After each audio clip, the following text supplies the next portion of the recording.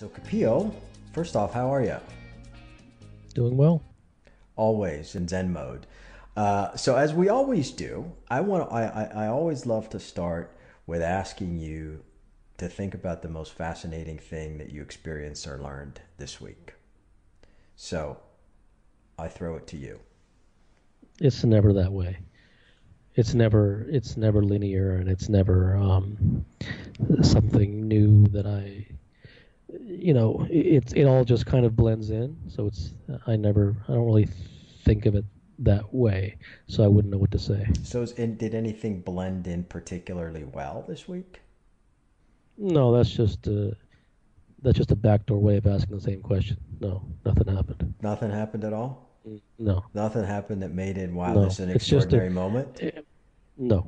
I'm not looking for extraordinary moments.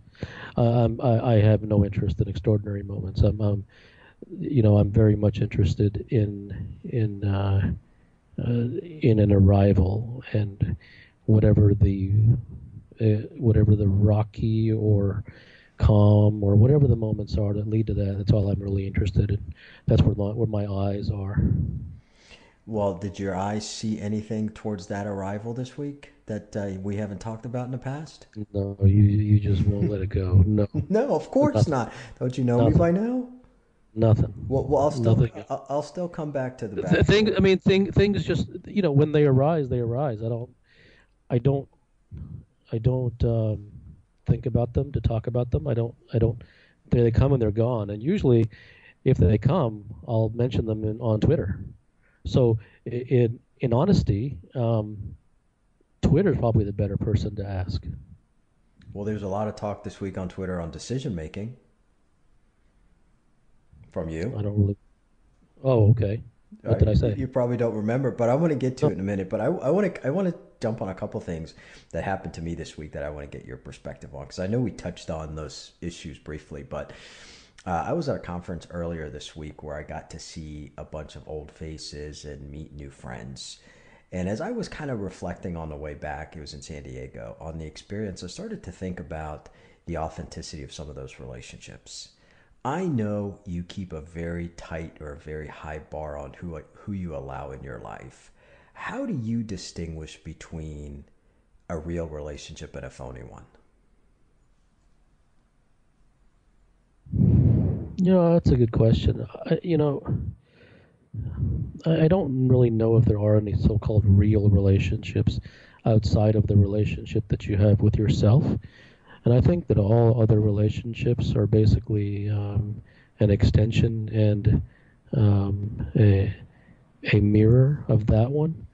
Um, so, the things that I enjoy talking about or exploring, really, in honesty, are the things that I enjoy exploring with clients. Mm-hmm. Um, and, the social scene.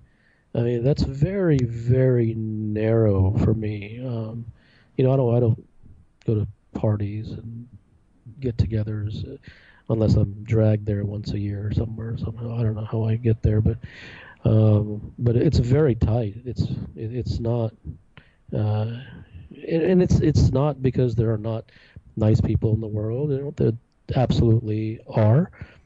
It's just that the more I go along in life, the more it becomes painfully clear that the things that I want to look into um, are not really the things that others want to look into. Mm-hmm.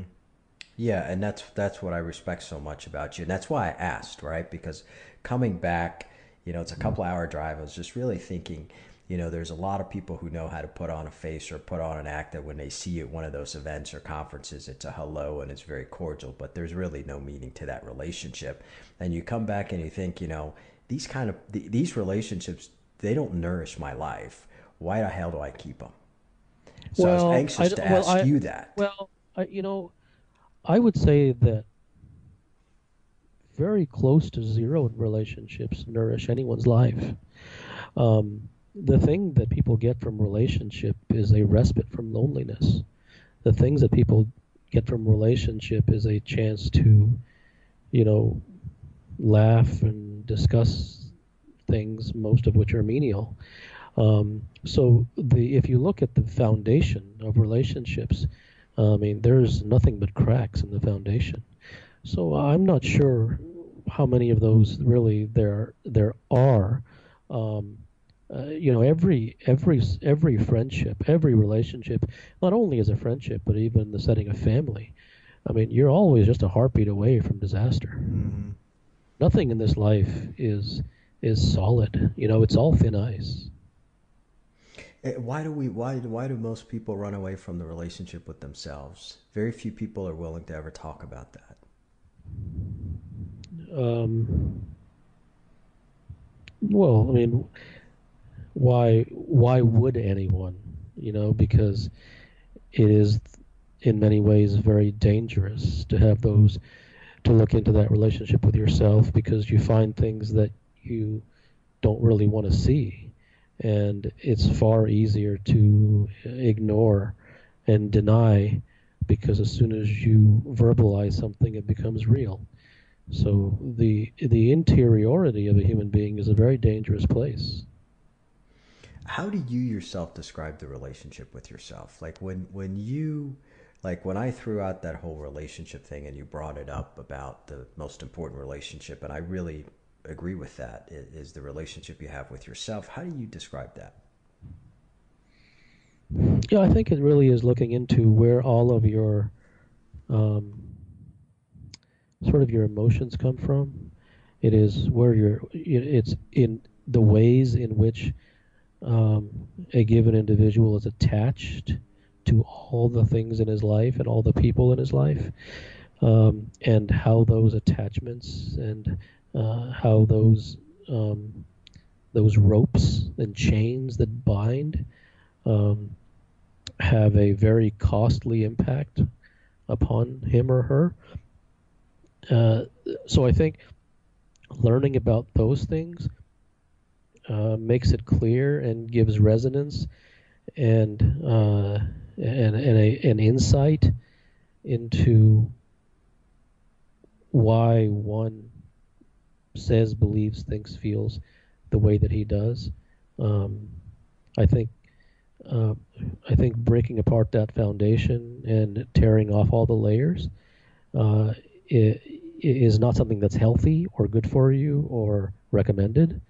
But in doing so, that actually is the way to arrive at any semblance of solidity in one's life, in which one doesn't live like a leaf in the wind. And would you say for you personally that's the most important work of your life right now? It's the only work, but it doesn't really work. I mean, there's nothing else than that. Everything else is simply an offshoot of that. That's the foundation. There is nothing else, and it's So, not really work. It's by necessity. yeah, for you, right? I think the rest of the Absolutely. world and the rest of us need Well, to it really is. It is for. understand that. Yeah, it is for them too, but they just haven't realized it. So I'm curious, what is the correlation between some of the issues that you're called to work on with some of your best clients and their relationship with themselves? Is there always a connection, It's there's no two things to connect. It's always that. irrespective of what they're dealing with professionally? Yeah. There's If they're dealing with it, it's them that's the issue. What does it take for somebody to see that? Because we've been Um, hearing you talk about it for, at least for me personally, for a couple of years, right? And I'm nowhere near where I need to be in recognizing that. I think it depends upon where you want to go and where you no longer want to be. Um, so unless there's some impetus which creates an urgency, then you sort of sink into the collecting ground, so to speak, and that's where the mind wanders looking for prescriptions. because you don't really want it anyway, so you might as well reach out for a morsel of prescription to chew on. Um, so it really has to be some sense of urgency that arises for one to even look in that direction. And it always seems like those sense of urgencies are crisis, right? If somebody's facing some difficult challenge, It's true. you know. It's true. It's true. But um, unfortunately, even then, once the challenge is over, then the default state returns. So uh, one of the most life-changing things is, for some people, is for instance a near-death experience. You know, um, I think I think as a human being, I should have a near-death experience once a quarter because then that keeps a person on his toes and it keeps the hunger alive for truly um, truly seeking and evaluating what's at the foundation of things. So for you, is it a vision that you construct to start to think of life that way, or you know, obviously you don't wish No, anything bad about on no, no, no, no, anybody. no, no, no, no. I never leave it. Yeah, I'm at the point where I never leave it. So that's I just the don't need space that you live. absolutely. Yeah, I don't know why, but I've I've reached a point of no return. I don't need any event to make me dive headlong into the interiority and the corridors of myself in order to learn about the mind. That's 24/7. It's all I do, and not it isn't even a doing. I don't have any choice. Hmm. Is that something that you try to encourage some of the people that you work with to get into that headspace? No, no, I don't encourage. That's something that has to be self-induced. Yeah, and usually those things happen by way of inspiration. They don't happen by way of information. One of the tweets that you mentioned, one of the many tweets that I highlighted this week was this whole idea of conflicts between business partners are never solved by compromises. Yes. Help me understand that a little bit because that kind of leads to some of the business relationships that I want to get into with you. Yeah, conflicts between not only business partners but any relationship. If you compromise, what happens? It's never 50-50, right? Because if each person compromises, then what they have left after they have compromised is just a shell of who they are, Mm-hmm. and therefore the relationship is the king. I don't think the relationship should be the king, um, because if the relationship is the king, then that means there's no people. It's just a relationship.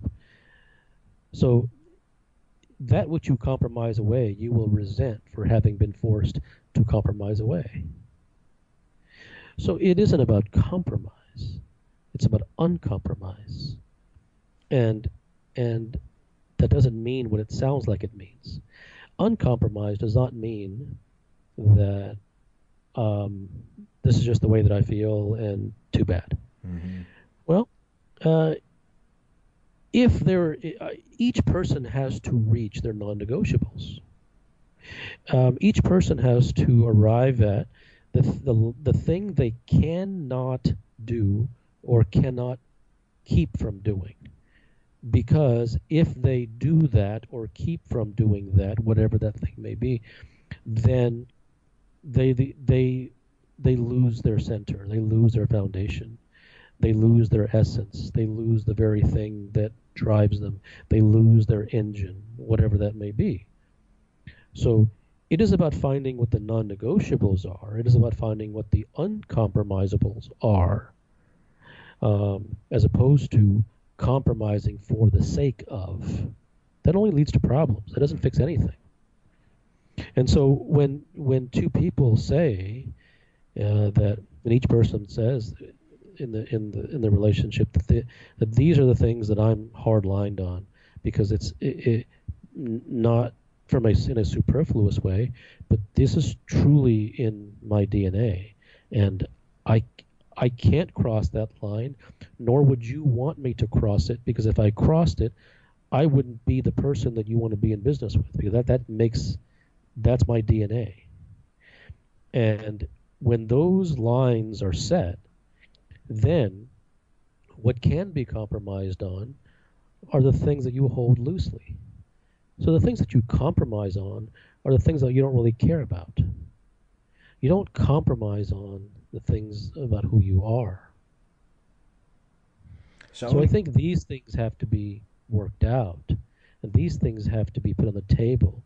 And I think that when you look at things in this manner, it is a fundamentally different approach than it is to say, I'll give a little if you give a little. That doesn't go anywhere.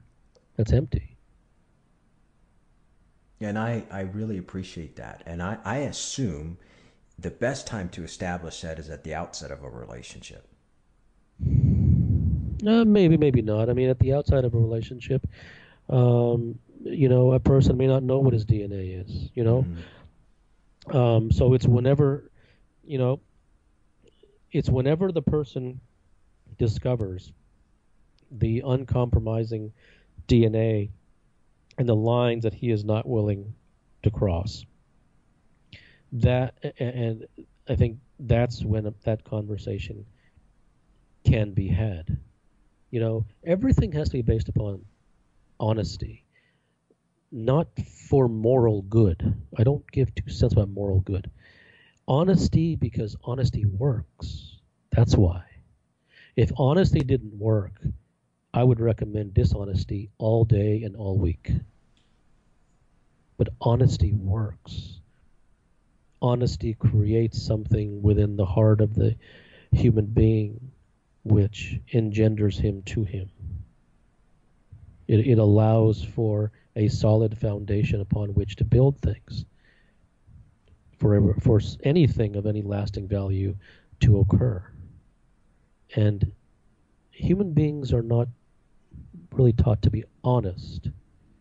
Um, they're taught to be clever. They're taught to do X, Y, and Z. They're taught to do this and don't do that. They're not really taught to be frank and forthright. Everything in society is a a flinch and a beating around the bush, and they don't step on that toe and don't say that too loudly. And it doesn't mean that you do the exact opposite, because that also would be reactive. Mm-hmm. But it's about moving forward with honesty. How do you really feel about this? No one's honest with themselves. Everyone's a liar. And as a society, we hail clever. Like anybody who's Absolutely. clever, it's like, wow, Absolutely. he's on the cover of magazines That's right. or That's she's on right. the cover of magazines. Yeah. Um, if two business partners are at this relationship crisis mode where each thinks their contribution is disproportionate to the other, is it too late to have this uncompromising conversation? I mean, it's never too late to have the conversation. No. It the resentments might have built to a point where it's too late to mend them, Mm-hmm. but it's never too late to have the conversation, even if it is to discover that very fact. That it's too much to fix. Right. And do you, when you think about these non-negotiables or the key things that I'm unwilling to compromise on, do you have a general rule of how many of these things? You don't want me to make a list of 50, right? Are they the absolute essential things that I'm unwilling to compromise on? Yeah, it really is an intellectual. It's really feel and essence.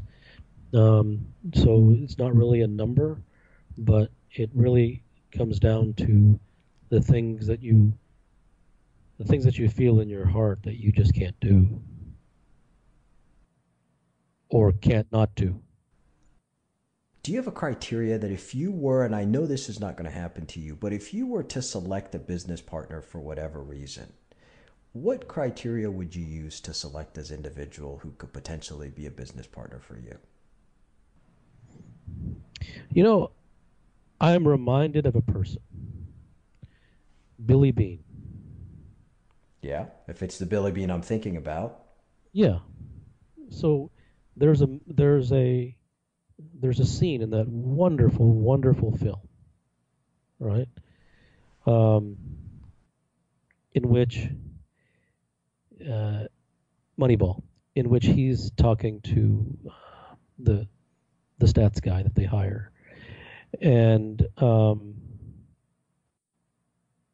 and he says to him, one way or another, we're going to see this through.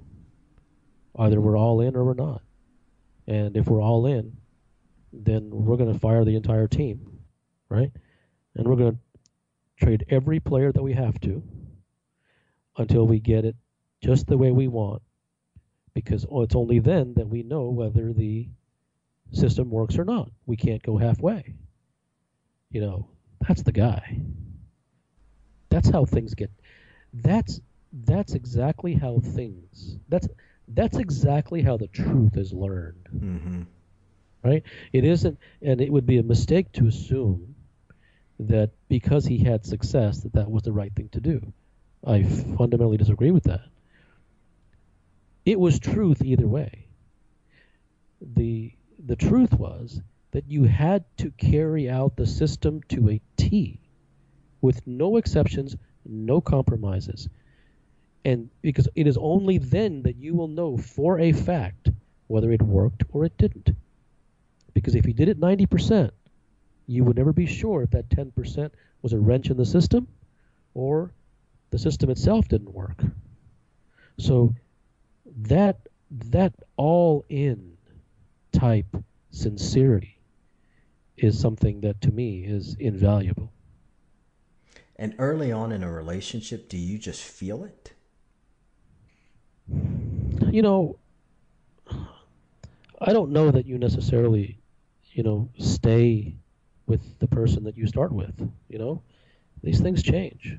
So if you do, and over time there's um there's the person begins to lose his way, or you don't feel that solidness within the guy, or the sincerity wanes, or whatever it may be, then it may be that he had it at one time and doesn't have it anymore. So it isn't necessarily doesn't have to be a long-term thing. Um, but the willingness to want to know the truth, the willingness and the true desire to I would be partial to someone who had um, a real objection, uh, almost a hatred for the status quo. Who would be embarrassed to follow the status quo? I think that would be a very foundational element I would look for. Contempt, contempt for the status quo. And how about the whole idea of trusting somebody to dive into business with? Is there a filter that you have that you go through in your mind early on whether or not you feel you can trust this person? Or is that even important You to you? know, you know, trust is something that you find out over time. You will get, obviously, you will get to mistrust very quickly if that shows its teeth. But trust establishes itself over time. Well, you had a great thread. One of the best threads this week was about making perfect decisions. And I want to just dive into a couple of those in a second. But is there such a thing as a perfect decision? Yes, Okay, describe it for me. the perfect decision is the pure decision. The perfect decision is the decision that has no interference or reactivity. And is that what you mean by saying it does not produce self conflict? Correct. And do you? And a perfect decision does not always produce the so-called perfect result. It may produce, according in one way, a perfect decision always produces the perfect result. But the reason that I say that is because the perfect result in a particular human being's eyes is not always the perfect result.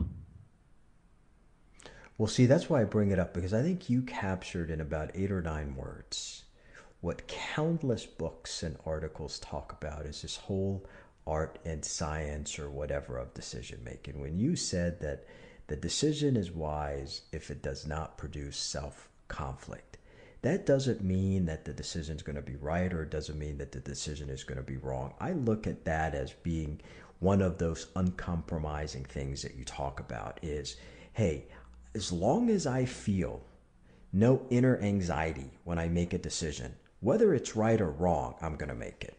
Am I on the right track in thinking like that? Um, I think that can be bastardized. I would say that as long as I feel nothing after having made it, Mm-hmm. then it's a perfect decision. Where conscience doesn't open its mouth, and neither does fear, and neither does excitement. Where there's a flat line, and because if you do it before, then people are clever human beings, and they'll pull out their prescription book, and they'll spend 30 minutes meditating to make themselves calm, and then in that narrow 14-second window, they'll make the decision and see, I made it while I had no anxiety, Mm-hmm. and then on the 15th second, of course, they become crushed by the anxiety that they've held at the door. So I think it's the feeling after you have made it. So what do you think paralyzes people? I know far too many people, Kapil, who are paralyzed to make decisions in their lives. And one of the most important decisions is what you and I have been talking about for several years, to make this commitment to go on this uncompromising journey to the truth.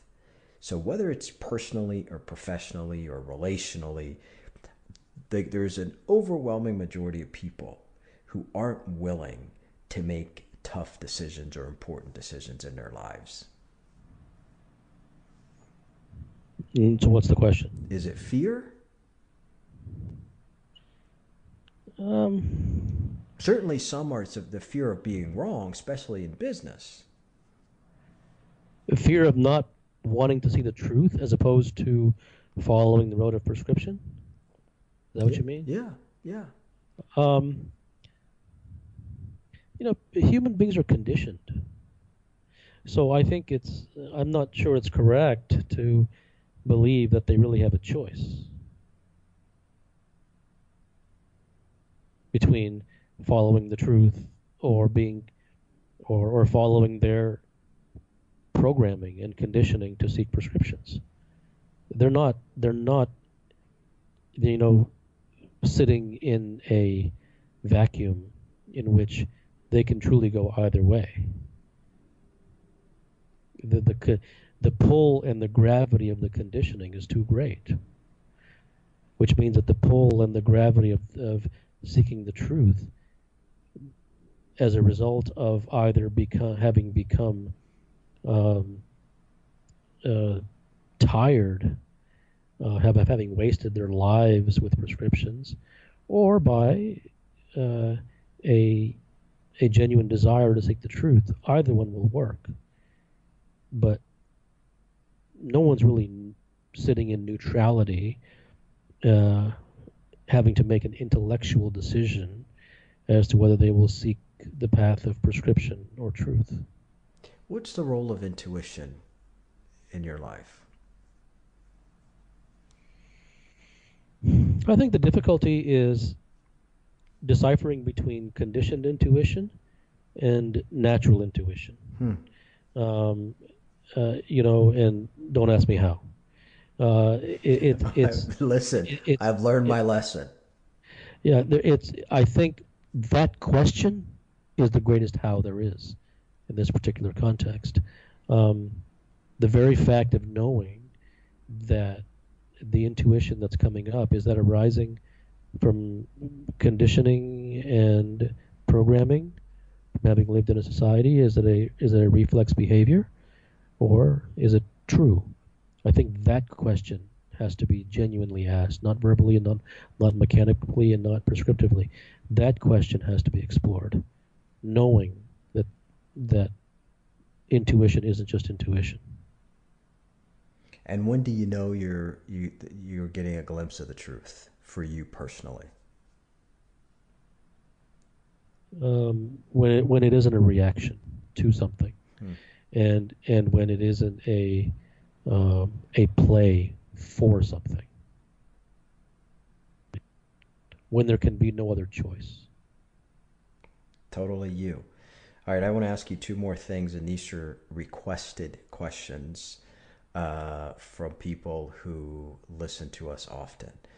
A leader wants to know is do you have a preferred method at setting organizational goals from the perspective of understanding that um, weak goals, meaning goals that are just incremental growth, are lead to complacency. Impossible goals, in her eyes, are difficult to get people inspired around. So, where is that sweet spot so we can get an organization to rally around something that it hasn't done before? There's no rallying. Okay, first of all, everything's got to be done with one person, the leader. There's no rallying. There's no pep rally. There's no collective. There's no group. All those ideas have to be completely, jettisoned. Um, in asking that question, whatever leader that you're speaking of who asked that question, it should be known that this leader is placing a massive and enormous ceiling upon him or herself in asking that question, no matter what answer that they possibly could receive. The very question is a dead end. So how are the teams inspired? Vision? There's no team. There's no team, Mo. Listen, if you have 10 people in a room, let's be honest. I'm not here for diplomacy, right? We're here to tell the truth. We're here to speak the truth. I'm not here to make friends and make everyone happy. It's just speak the truth. If you have a group of 10, if you have one in those 10 who is a unique, rare DNA, outside the box human, he needs to run like hell from the other 9.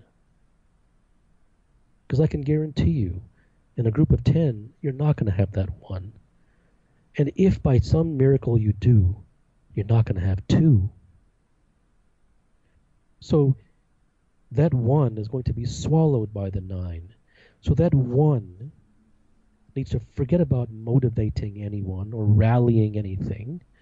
That one needs to become so world class at arriving at purity, at arriving at internal wholeness, at arriving at making perfect decisions, at arriving at crystallizing his or her vision without any interference, feedback, questioning, or pollution by any of the other 9. And this is not going to be written in any book. And this is not going to be presented in That we PowerPoint know for lectures or sure, conferences. right? Yeah, that we know Right? for sure. So no one's going to discuss these things because it's too stark. Okay? It's the absolute truth. There are not that many rare DNA human beings in the world. And the ones that there are, and there are several. 5, to be Okay. exact. Well, whatever there are. Maybe 6 this week. They're never in the same group. Never. So wherever they are all around the world, they need to allow themselves the permission to be unabashedly who they are. because they are like the sand that is being lapped by the ocean of the common, who is wearing away their foundation. So if I am this individual running this company, and I know that, hey, 1 out of the 10 or 5 out of the 50 or 100 out of the 5,000. Well, that leader has to be that one, you know? That leader has to be that one. What the hell do I That do with the leader, other 4,500? you know, when the one is completely the one, people fall in line. That's the way it usually works. Mm-hmm. If you open a door of kumbaya, all you're going to get is filth. And all you're going to get is interference and noise. And all you're going to get is putting massive ceilings on a company that could have been great if it had been run by way of, uh, you know, a single leader as opposed to, give me feedback. It's such just nonsense. It's Just conditioning, right? It's conditioning. give me feedback as to how you think I mean, like I told you in the last podcast, Rembrandt doesn't ask for feedback. Right. And if you're That not a, was one of my favorite lines, right? yeah, and if you're not a Rembrandt, then realize that, right? But you have to ask real questions. You cannot you cannot go to business conferences and meet with common people in the business community and discuss these business ideas and these leadership ideas and these methods and techniques and 5 ways to lead and be kind to your employees and don't say that and don't fire them and fire this one but don't fire that one and make sure. I mean, what do you think this is? I mean, just people are not serious. They're just not serious. They're juvenile. Yeah, well, and then they know that you are certainly one of a kind. So here's my last question to you.